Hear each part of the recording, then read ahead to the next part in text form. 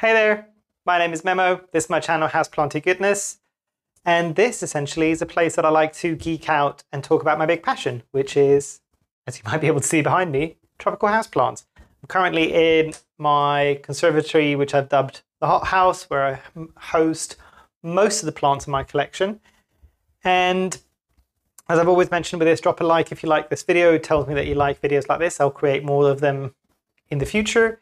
And if you like this content generally, consider subscribing. Every week I'll bring out 2 or 3 videos. So yeah, without further ado, let's dive into today's topic, which is one of leaf yellowing.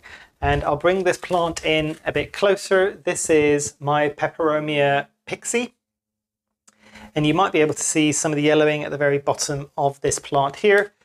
Just before I go into the yellowing, I'd say this is probably one of the last peperomias that I've got left in my collection. Peperomias and me don't get on too well, but this is the last one of the few ones that has actually survived. And the reason for that, even though the foliage might not be the most striking thing in the world, this very kind of simplistic green foliage that is there on this plant.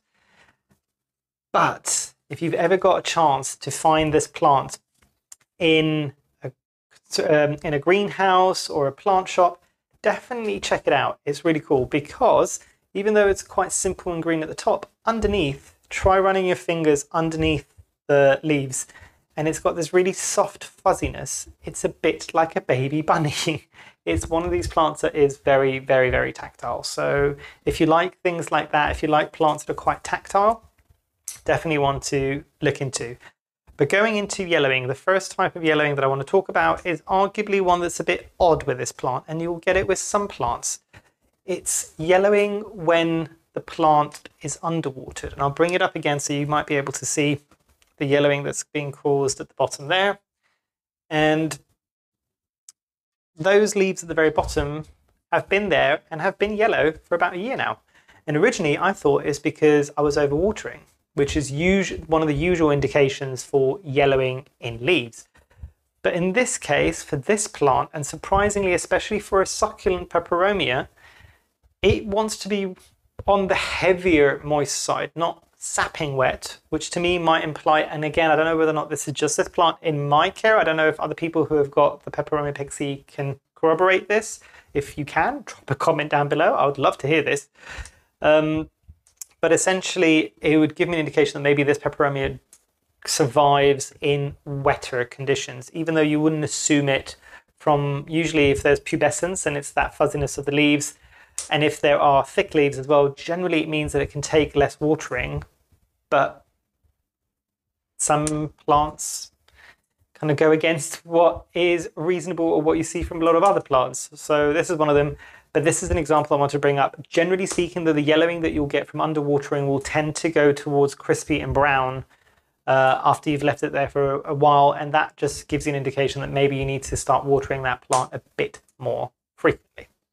Now, I'll put this plant down, and I don't have the other examples. There's too many plants for me to start pulling off shelves, but I'll put an image of on the side here and I'll talk about that type of yellowing next. So you might be able to see an image here, and this is an example of more traditional yellowing that you'll get in leaves. And this is when the leaves are the old leaves essentially, and they are just getting ready to basically depart from the plant and release some of that energy back into the plant to help provide some energy for the new growth at the top of the plant. And I say this because this is something that I've actually read about and I've been trialing for the last year. A lot of people will cut out the yellow leaves off their plants because they offend their aesthetic sensibilities. They don't like seeing the yellow leaves, and that's completely fine. If it's causing you that much of an issue, then do get rid of the yellow leaves. What I have found makes a bit of a difference to kind of improve the speed and the amount of growth that you'll get in the plant, but not to a huge level.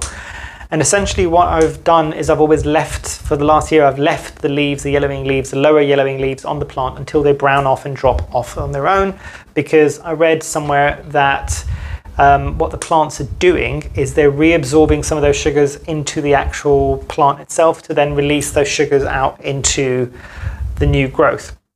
And as I said, there is an improvement. There has been more growth and there's been slightly faster growth, nothing huge. So this is what I'm saying, you're probably not going to cause that much of an issue, or you're not going to hinder your plant that much. But if you want to give them that extra little bit of a boost, consider leaving the yellow leaves on there, because in nature, there's not people walking around in forests and jungles and kind of going, oh, that lower leaf on that plant somewhere here in the jungle is really not good, I'll take it off. It will just happen. They'll get knocked off. Potentially some of them might get knocked off from animals or the weather or things like that, but the majority of the leaves that are yellow and they're older leaves on the plant will just eventually reabsorb all their sugars and then drop off as brown leaves. So that's the other type of yellowing which you will get naturally with most plants. Do not panic. The other one is overwatering.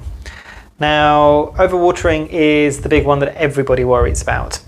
And with this one, I don't actually have an example. Hopefully I'll find an old picture somewhere.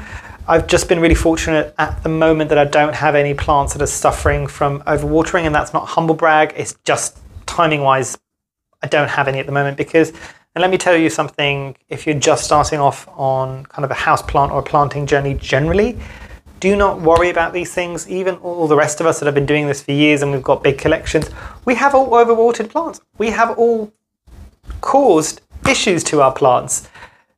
It's normal, it will happen even with the most amount of experience, and even with all the gadgets and gizmos. I've got apps to help me control how much watering I'm giving to some plants. I've got my moisture meter, all of these things, but even still, sometimes if it's a plant that you're not that familiar with, you could still have issues with overwatering. And what is happening when you'll get leaves that are yellow higher up on the plant and they'll start multiplying quite quickly. You'll get more and more leaves that are turning yellow. A lot of the times that's a sign of overwatering. So overwatering, and the thing that is happening there generally because of the overwatering is that root rot is happening.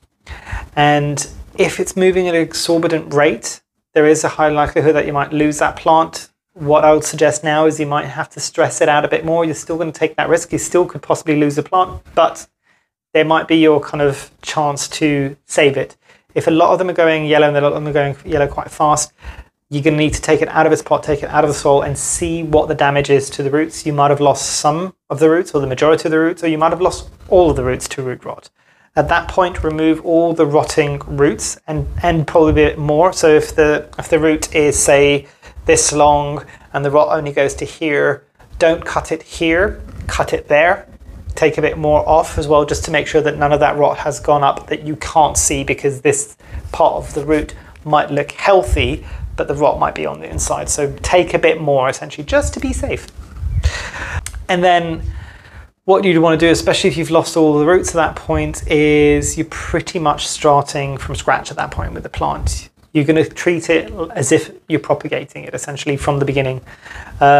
What you'd want to do generally is get rid of at least especially if it's quite a large plant and it's still got quite a lot of leaves on it, get rid of about 2/3 of the leaves, because what is happening at the moment, if you leave all those leaves on there and there's no roots at the bottom, that plant could potentially be trying to maintain those leaves with no roots, which means that it's going to struggle even if you give it the best conditions and you put it in water or perlite or sphagnum and all these things, and it's getting the moisture that it's needing. It's never really going to grow roots or grow upwards, because what essentially is happening at that point is that plant is using all of its energy, all of this resource to keep all of those leaves alive and doing nothing else other than that. So chop some of these leaves off, put it in your propagation material, water, perlite, as I said, sphagnum, whatever one you're comfortable with, and let it root out in its own time. When it starts rooting out, after it starts rooting out and you repot it, you'll then start seeing some new foliage, but you are starting from scratch potentially at that point, which is probably not what a lot of you want to hear,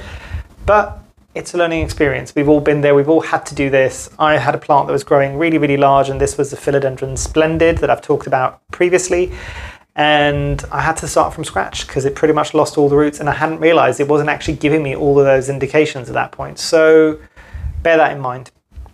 And the last little bit about yellowing that I want to talk about, and I'll bring an image of this up here, is edema. So leaf edema, and this, still struggling with this one. I still haven't found many people that have got any experiences that were helpful, as in like a lot of the people that I've spoken to are all struggling the same way that I am, because they find loads of articles online and videos talking about what edema is, but nothing about how to prevent or how to treat edema. So edema is essentially, and you'll be able to see in the picture here, is when certain parts of the leaf will start going yellow, and essentially what's happening there is because the water is getting sucked up really quickly into the leaf, that is then causing the cell walls to burst. So that is essentially what edema is.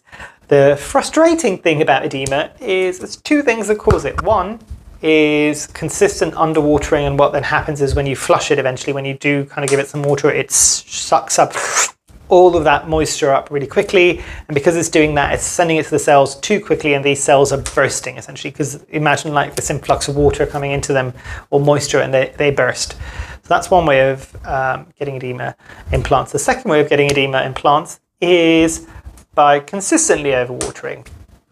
So you're damned if you do, you're damned if you don't. So edema is one of those interesting ones. Again, I will plead to anybody who's out there who's struggled with edema, and you've got any experience of things that you've done as treatment have worked, or what you've done to prevent it, because to me those two ways of the plant getting edema are contradicting. So what do you do at that point? Do let me know in the comments down below. I would love to know. But yeah, I think that's everything I want to say about this video. I don't want to ramble on for too long. If you've got any questions, comments, drop them down below as usual. Hopefully you've enjoyed. Hopefully I shall see you here soon. And yeah, have a great rest of the day. Thanks. Bye.